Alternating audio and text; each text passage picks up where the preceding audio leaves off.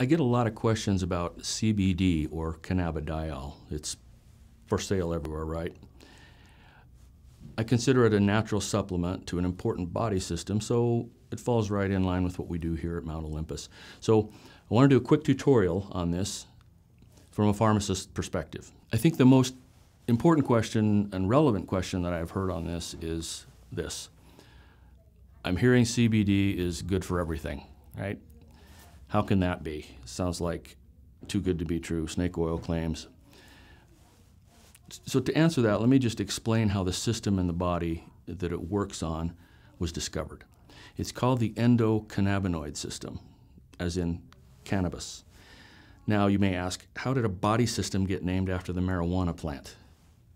Fair question.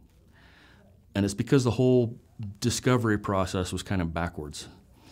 We found a substance that had an effect on the body before we had even discovered the system that it acted on. And that's backwards from what we usually do. So a little bit of history. We identified and isolated THC as the psychoactive ingredient in marijuana in 1964. And just from observing the effects of smoking pot, like increased appetite and calming of the stomach, a small trial was done on some children after cancer treatments, giving THC orally in olive oil for nausea and vomiting, and it stopped it every time. No psychoactivity at the dose given, but complete clinical success. And we said, wow, this is great. But a lot of plants have medicinal properties, so it wasn't, exactly revolutionary. Then in the mid-'80s, they discovered the receptor in the brain that THC connected with to have its effect. And they called it CB1, or the cannabinoid 1 receptor, because it interacted with substances that are like cannabis. But they began to wonder, why would there be a receptor in the brain for marijuana? Like God knew we were going to smoke pot or something. Then they found another type of receptor and called it CB2, found throughout the entire body, that would bind with another component of the marijuana plant called cannabidiol, or CBD. Now, this was looking like a real body system now, so they called it the endocannabinoid system. They had to have a name for it, which literally means like cannabis within, because the only substances they knew of at the time that it was activated by were these phytocannabinoids. Phyto means plants, and cannabinoid means like cannabis again. Then everybody thought, this receptor must be used by some other substance that the body makes. And the search was on then for that substance. Then in the 90s, they finally found those substances that the body makes, and they called them anandamide and 2-AG. But the receptor system was already named the endocannabinoid system, or ECS, and that name stuck. So that's why we call it that, rather than a more descriptive name of what it does, like we call the digestive system, for example. Now we understand that it's a well-developed system found throughout the body in all vertebrates. Anything with a backbone, so it'll work on your dog or your parrot, but check with your vet first. So this isn't just about somebody trying to find reasons to sell you marijuana and join the reefer subculture and the whole movement to legalize drugs. CBD truly does have far-reaching effects on the body. But these phytocannabinoids only work because they mimic your body's own activators of the ECS, your endocannabinoids, which are anandamide and 2-AG. Now, CBD cannot make you high or get you addicted. It comes from the hemp plant, a different variety of cannabis sativa, and it naturally contains about 0.3% THC, the psychoactive component. Now compare this to the other species, Cannabis sativa indica, the marijuana plant, which contains about 20% THC. Big difference. 20% THC will get you stoned, 0.3% will not. And the law limits CBD products to 0.3%, and the sellers are required to provide a certificate of analysis by an independent third party confirming that. CBD's cultivation and use were made legal by the Hemp Farming Act of 2018.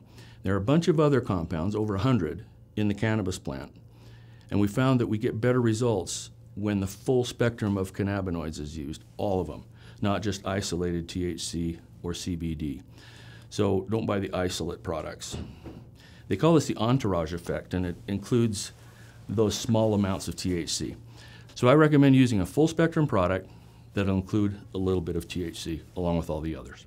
Okay? Now, but a word of warning, any of these products can cause a false positive on a drug test because CBD and THC molecules are so similar, and common drug tests are often not very specific. So if a positive drug screen is going to cost you your job or have other serious consequences, buy a CBD product that's THC free. You still get the other benefits. And it's sometimes called broad spectrum. It's less likely to cause a false positive. It could still happen. But if you do get a false positive on a drug test from using a CBD product, ask for a more specific blood test, and it will show negative for THC. So what is CBD being used for? Well, lots of things, and the research on this is going nuts right now. But some of the uses that have got good, solid evidence of effectiveness are poor sleep. It helps you get deeper sleep without grogginess, and deep sleep is restorative. Anxiety calms and protects the nerves in the brain. CBD2 receptors, not usually found in the brain, seem to pop up in high numbers in the brain in disease states or brain trauma to contain damage. It's amazing. Chronic pain. It's not for acute pain like trauma, but for the chronic pain like arthritis or joint pain, nerve pain, fibromyalgia, or just general soreness. It can potentiate or reduce the dose needed for opiates like hydrocodone or oxycodone by its very presence without causing dependence. So that's awesome. Bone density. All people with stages of osteoporosis has been shown in studies to increase bone formation and decrease bone loss. In fact, one animal study showed bone breaks healed in 30% less time with a mix of CBD and THC. So that's pretty promising. Inflammatory states, including in the gut, like IBS or colitis or common diarrhea and cramping, acid reflux, indigestion, nausea and vomiting. Seizures, again, calming down the brain. And it seems to have an effect on the immune system, moderating aggressive immune responses like in autoimmune diseases. Now, all the scientists working on cannabinoids in the ECS seem to agree that the focus of the endocannabinoid system is homeostasis, or maintaining the body in a functional and well state. Seems to modulate existing systems, which might explain its broad activity over such a huge range of symptoms. So if your ECS is dysfunctional, cannabinoids are an option that appears to be safe and effective. The ECS is involved in essentially all human disease. It's a big statement, but it's true. It really is a thrilling time of learning and discovery right now, and it's unfolding, right in front of us here. It's exciting. So understanding and working through the body's endocannabinoid system has huge implications for keeping people well, preventive health, and treating disease and suffering. It seems to be every bit as important as the digestive system or the endocrine system or the immune system. Now, be sure and get a quality product that's grown clean and free of pesticides. Prices are all over the place, so do a little shopping around. You shouldn't be paying more than about 20 cents per milligram of CBD, whether it's a topical cream, and those work very well, applied to joints or wherever, or oral drops.